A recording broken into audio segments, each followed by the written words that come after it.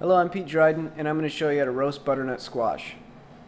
Things you will need: butternut squash, salt, pepper, butter, a baking pan, foil, a knife, a cutting board, and an oven.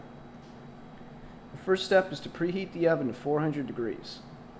Next, line a baking pan with foil and spray evenly with cooking spray. Rinse the squash and place it onto a cutting board. Using a knife, remove the stem portion and slice the squash in half from end to end. Scrape out the seeds and pulp from the center with a spoon. Cut each portion in half, creating 4 equal-sized sections. Place the wedges onto the baking sheet and add some butter to each piece.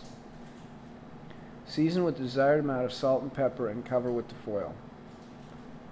Place the pan in the oven and roast for 45 minutes until the squash is tender. And that is how you roast butternut squash.